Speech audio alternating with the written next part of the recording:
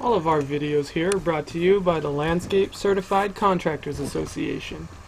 Due to the membership support, we're able to bring these videos to you each and every week. If you'd like to be part of our organization and help us bring these videos to you, make sure you visit www.irrigatortech.com and have a great day. So this is the part that I really like because I get to say my own name because I love the sound of it. My name is Merwin Wild. I'm a state licensed contractor. I have a C27, which is landscape installation. I have a D49, which is tree service. I'm a ISA certified arborist. I'm also a TCIA TCSP, which is a tree care safety professional. And that brings me to something that all of you have been saying, mentioning some of these training programs that we're taking tests for. Certified tree worker maybe, or certified arborist, and the training that we're going to be doing today is based in safety, but it's not based in what my ideas are. Everything's going to come out of the ISA standard right here. Okay, this is the Z, I always get this part wrong, the Z133, okay? This is the arboriculture standard for safety, okay? This is basically all the standards that we're going to follow.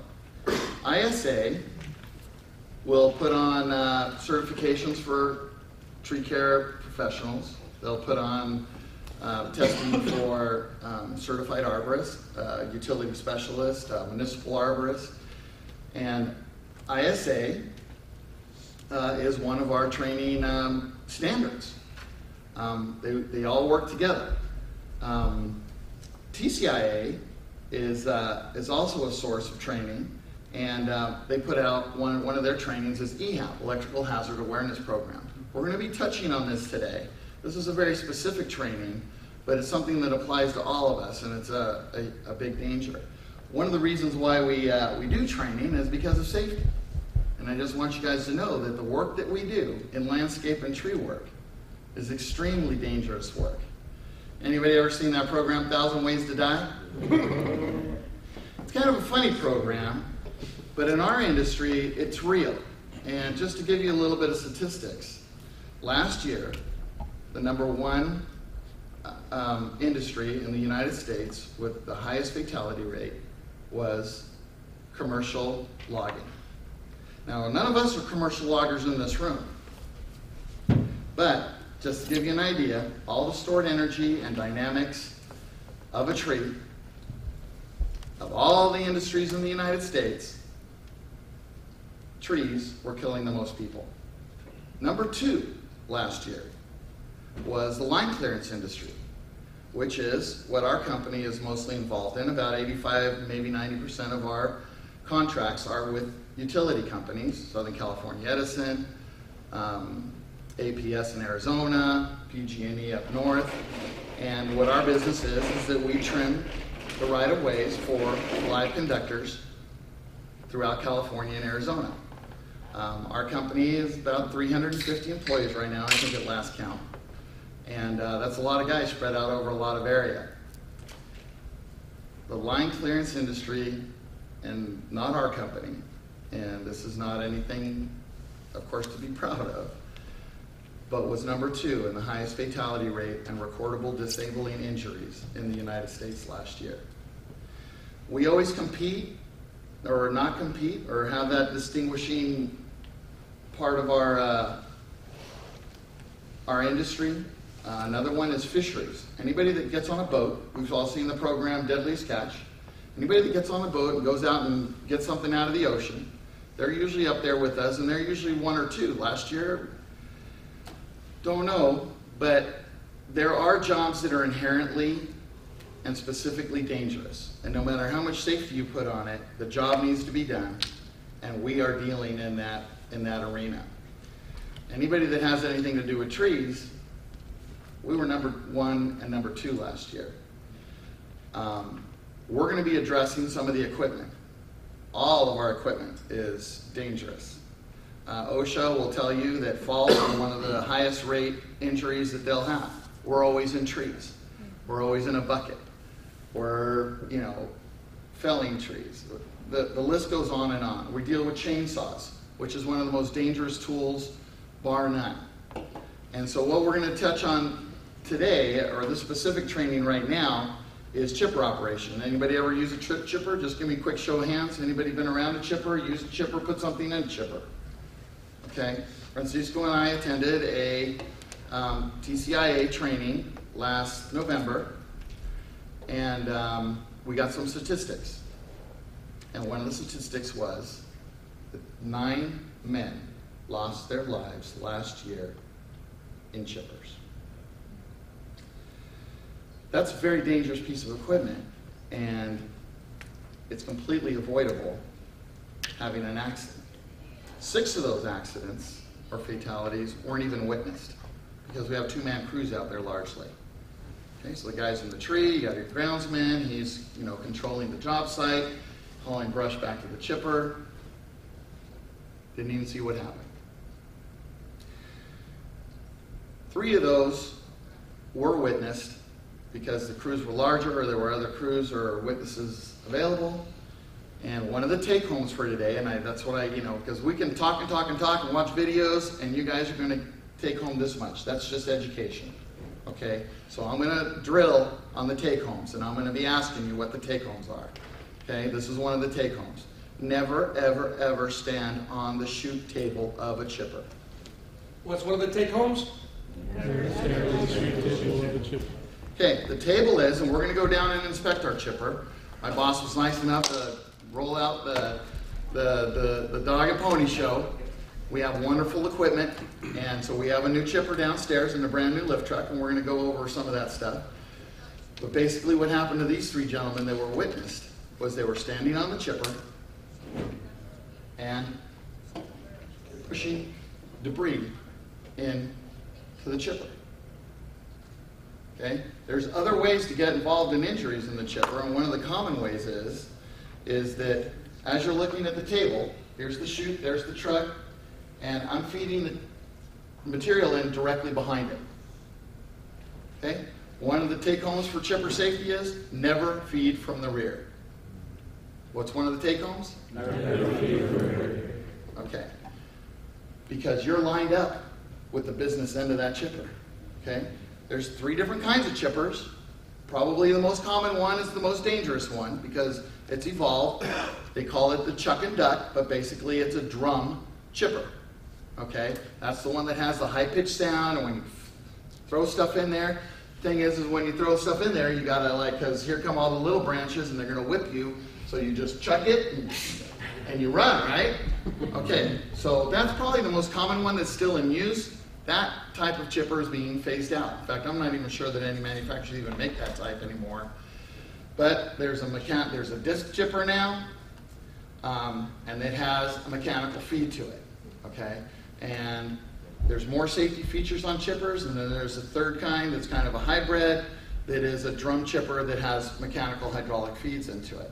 We've got more safety bars. We've got little push bars down at the table.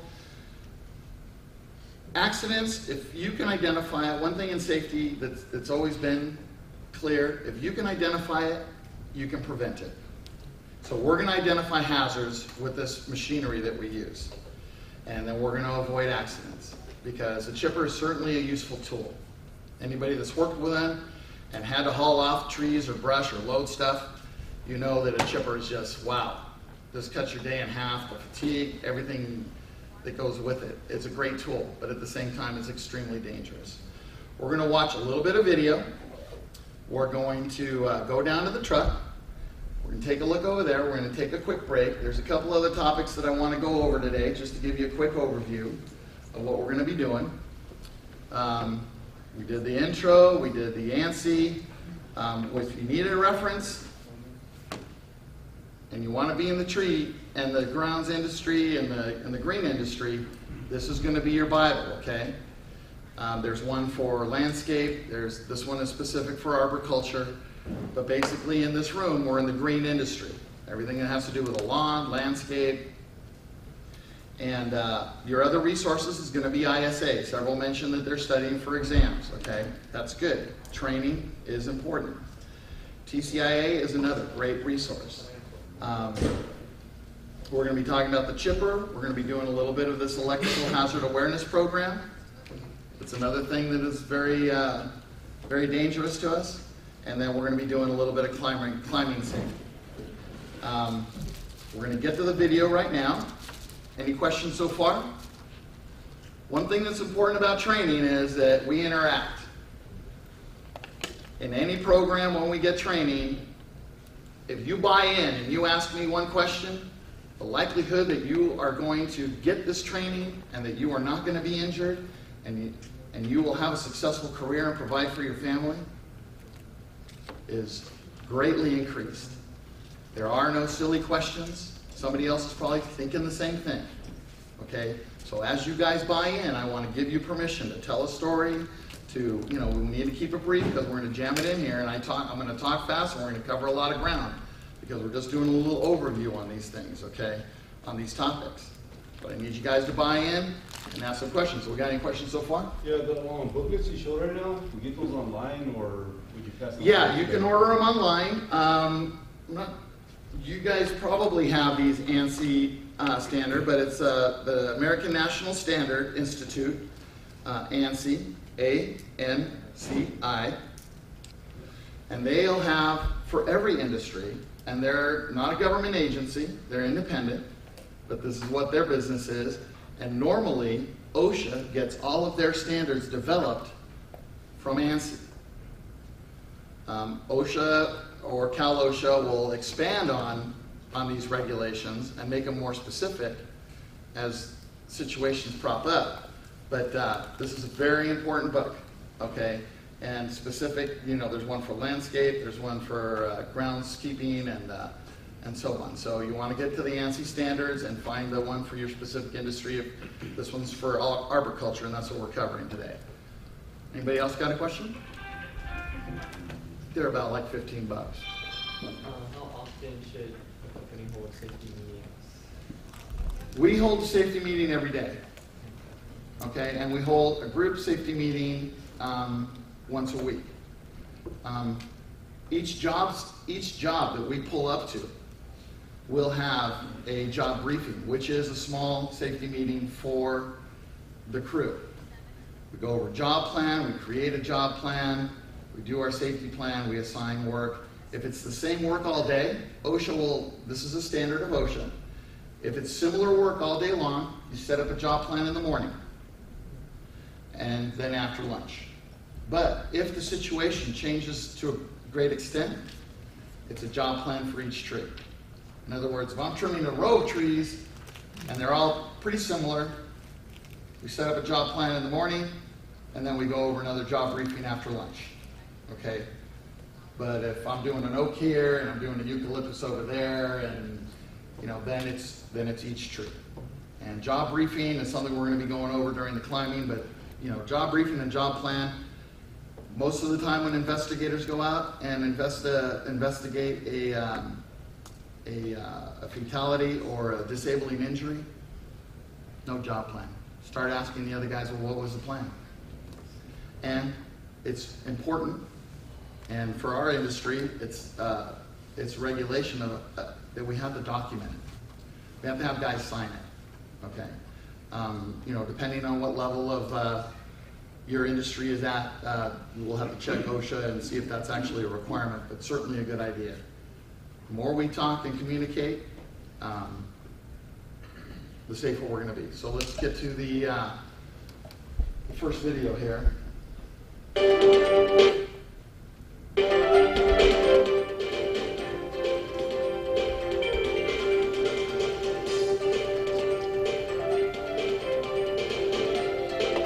Everybody here okay?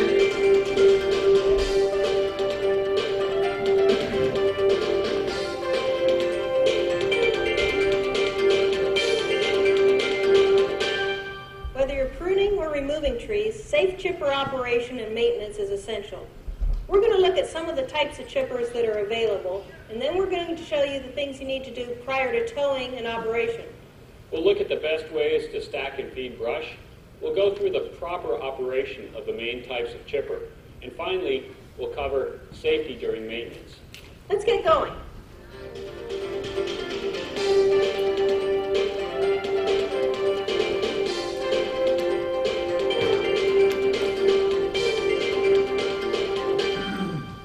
Although there are many manufacturers of brush chipper on the market, there are three basic types. The first type, and probably the most basic of all, is a drum chipper. A drum chipper uses a rotating drum with knives in it to pull in and chip the brush at the same time. You're looking at here a fan or a blower on this chipper to help push the brush or chips out the discharge chute. The next basic type, and we have two examples of this, is called a disc chipper. A disc chipper uses a mechanical infeed that's powered by a hydraulic system to push brush into a rotating disc. This is another example of a disc chipper with a mechanical infeed and a rotating disc. The third type is something of a hybrid between the first two. It's a drum, basically, but it has a mechanical infeed.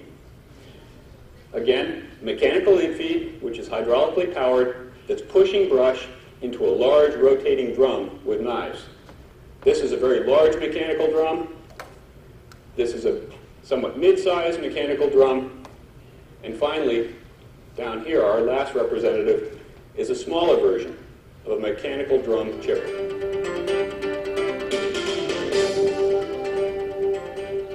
Before you operate your chipper, you need to run through a safety checklist to make sure the chipper is ready for the day's operation.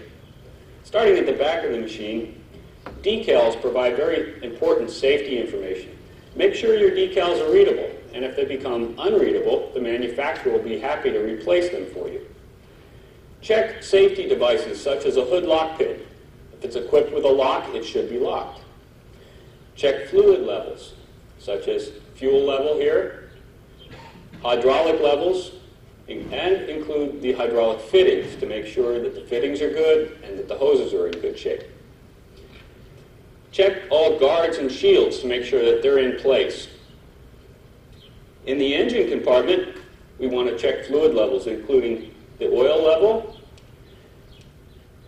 and up top, the radiator fluid level. And finally, we want to check the radiator to make sure it's relatively clear of debris.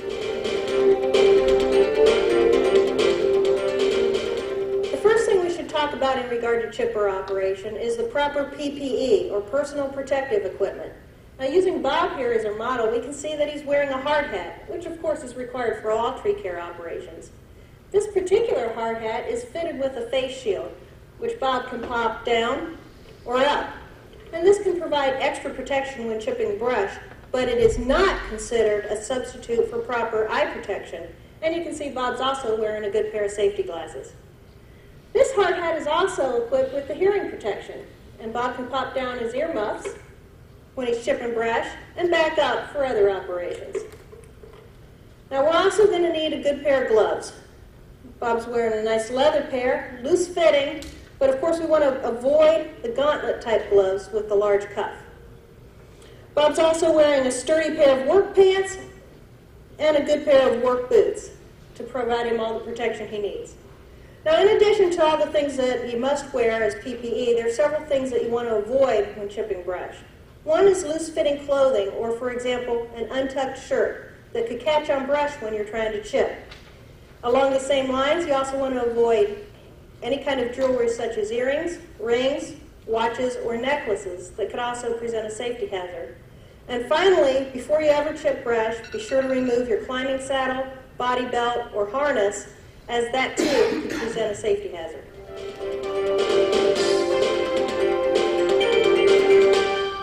Now we're ready to hook the chipper up for towing. There's a couple of things we want to check before we pull the truck back. One good thing is to put a little bit of grease on the ring for the spindle hitch. This will help with coupling when we back the truck up. Now, some chippers have an adjustable length tongue for towing. If that's the case, you want to make sure you have it adjusted to the correct position and the pins locked in place. And finally, we're going to adjust the height so that we'll be able to match up with the spindle hitch on the truck. Okay, I think we're ready to back the truck in.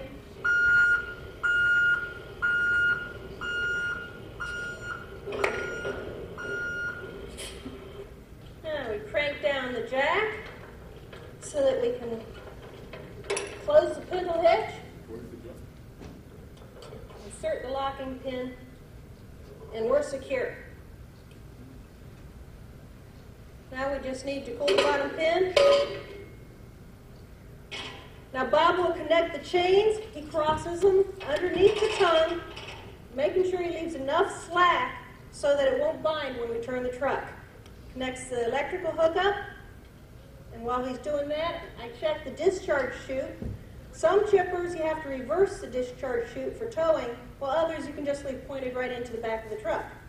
Now, we've already checked the tire pressure in the treads. I'll pull the chocks, then we'll check the lights, and we'll be ready to go.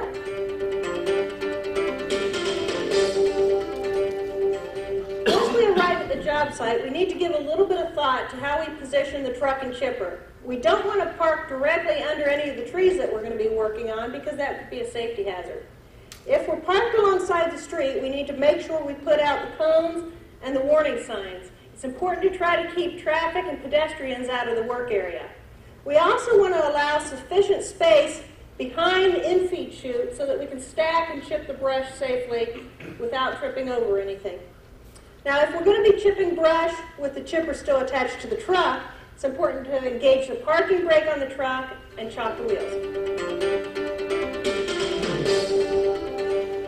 We have a final quick check to make before we start up the chipper. We want to make sure the chipping area is free of personnel. We want to check the in-feed chute to make sure it's free of debris that may kick back when we start the chipper.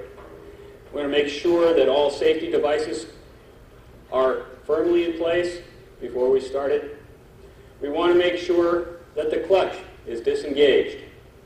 And we want to make sure that the discharge chute is pointed in a safe and proper direction.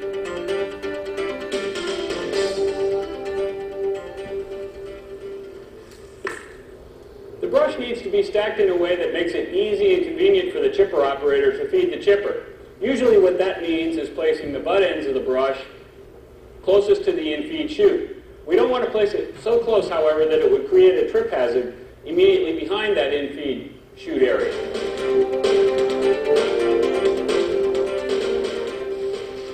When feeding material into a rotary drum chipper, feed and turn away in one continuous motion. When feeding small material, throw material into the blades. In both cases, let go of the brush before your hands get any closer to the blades than the back of the in-feed hopper, and before the brush hits the chipping blades.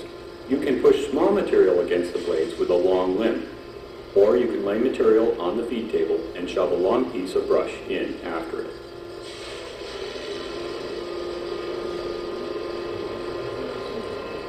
Never reach into the in-feed hopper with any part of your body for any reason.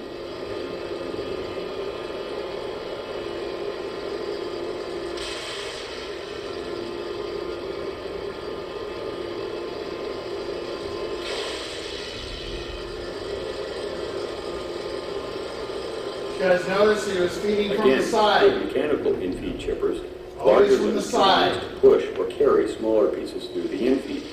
Smaller pieces will partially open the feed wheels, making it easier for the feed wheels to allow the larger diameter pieces to feed. The easiest way to feed a large diameter piece is to leave about 1.5 feet of the previous piece sticking out of the feed wheels. With the wheels partially separated, they can easily climb over the larger piece. You'll be tempted, but don't reach past the back of the in-feed. Larger pieces can be cut at a sharp angle to get them into the in-feed rollers. Larger diameter wood may cause the engine to lug. You don't want the engine to slow down to the point that it will stall or plug the chipper.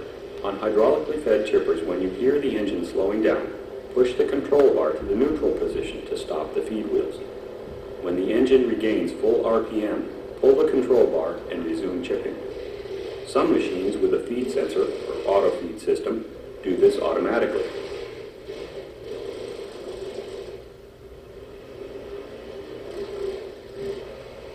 Material too large for the chipper opening must be cut to the capacity of the chipper.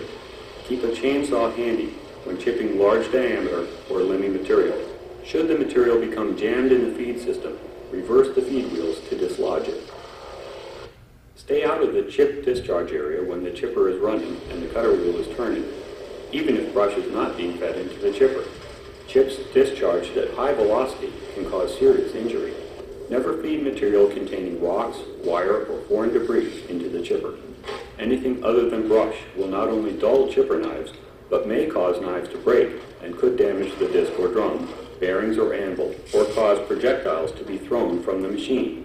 Remember that chipping brush can be hazardous. You can avoid the hazards associated with these powerful chippers and their operation by following a few simple safety rules. We've talked a lot about safety during operation, but a lot of accidents happen during maintenance. Bob's going to assist me as we go through a maintenance checklist. The first thing that we want to do before we perform any maintenance on this machine, generally speaking, is turn off the ignition and remove the keys. Then we want to wait until all rotating parts have come to a complete stop. Oftentimes we can check that by looking at the end of the bearing on a disc such as this machine or the belt movement on another type of machine. Once we're confident that everything is stopped, it's safe to get in here and perform at least an inspection. So we're going to remove this hood lock pin and open up the hood gently. While we have this hood open, it's a good thing to notice and check for any excessive play or wear in the actual hood hinge.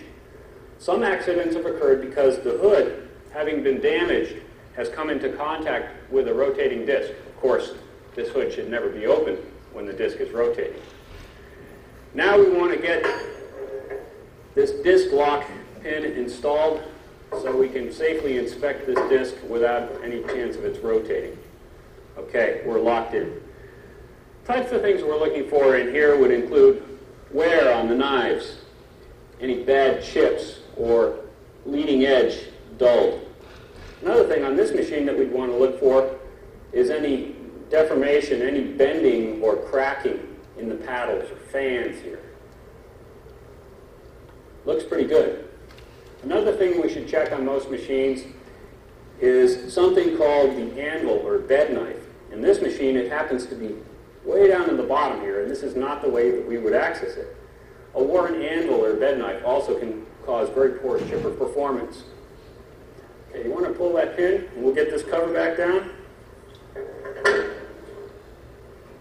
You notice that Bob and I are both wearing gloves. We never get into a machine like this, into the knives, without gloves on. Another thing you want to do in the course of operating your machine is just observe how it operates. Listen for funny noises, poor performance. Of course, a poorly performing machine should be shut down and should be checked by a qualified mechanic before it's operated. By reviewing this video in Workbook Chapter 5, you should understand the operational differences between the three main types of chipper. Remember the basic points for chipper preventive maintenance and pre-trip inspection, how to attach a chipper for towing, and how to set up for chipping. Know what personal protective equipment is needed for operating the brush chipper.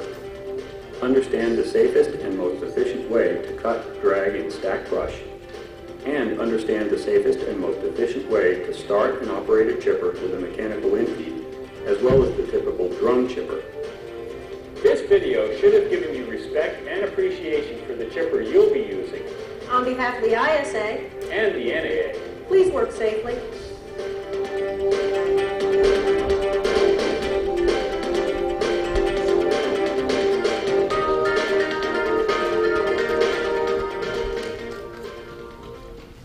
Okay, any questions? Yes, sir.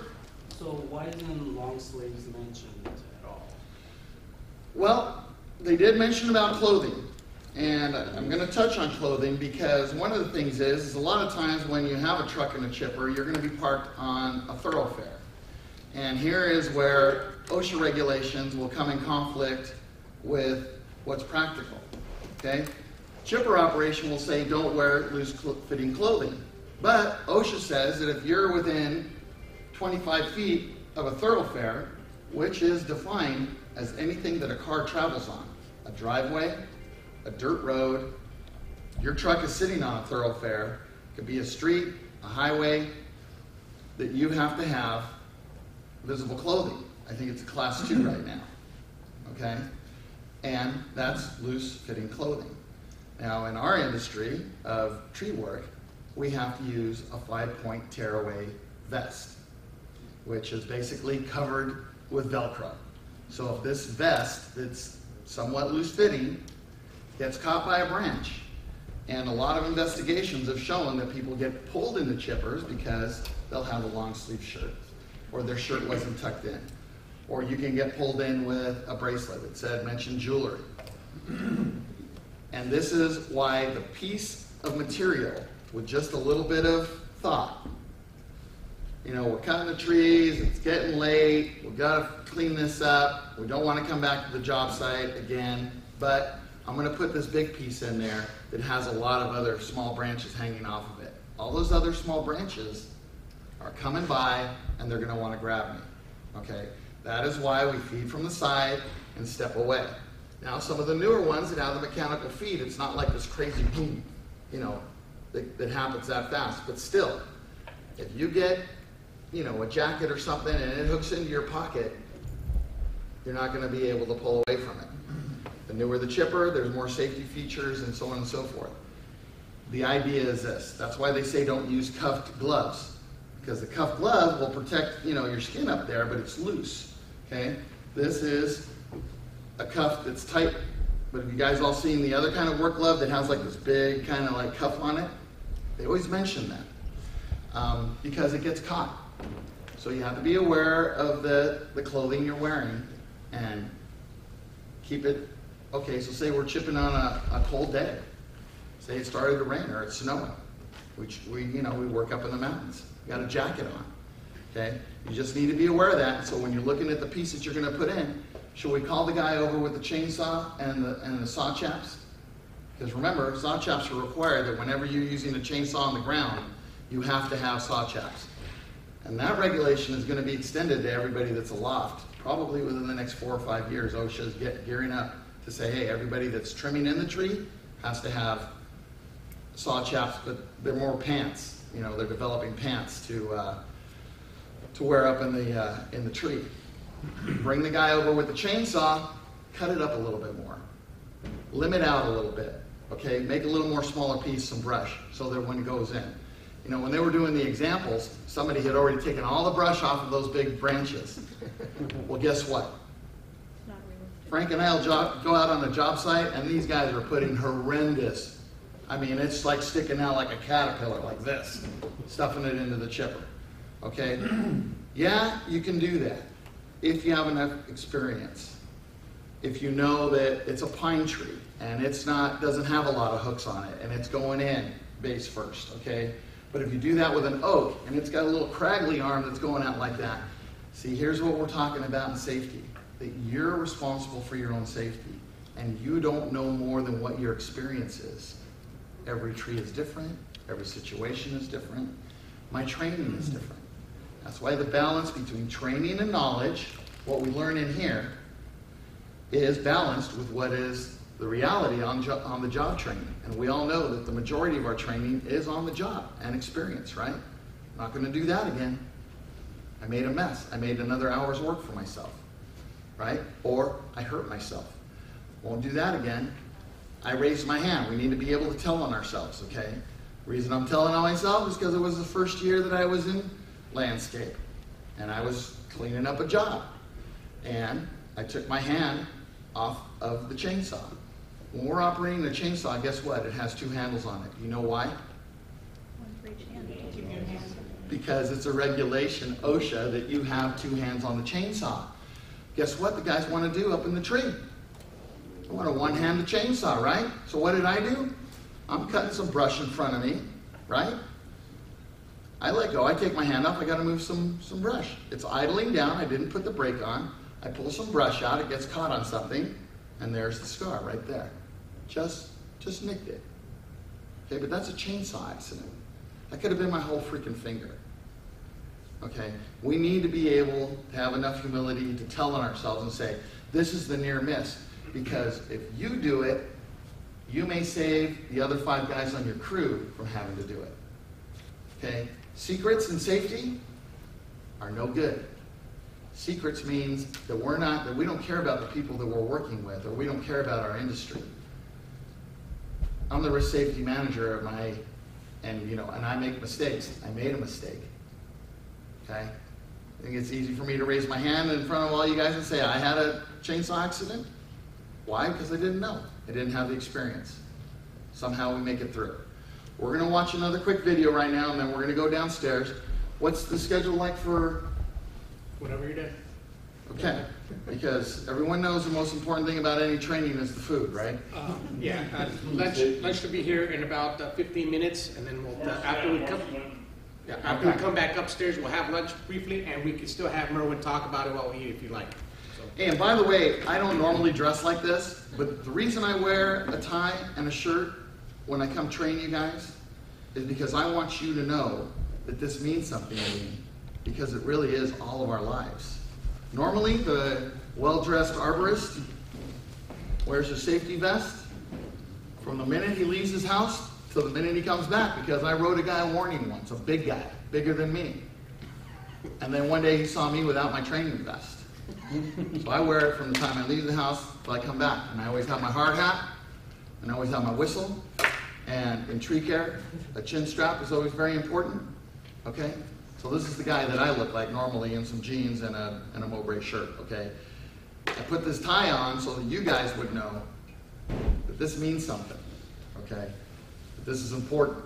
This is your lives. This is the future of your family. And you guys, for whatever reason, chose, or however that happened, to be in an industry that you can successfully have a great career, but it can also kill you. So we're going to watch another video, and then we're going to head downstairs and we're going to look at the chipper. Any questions?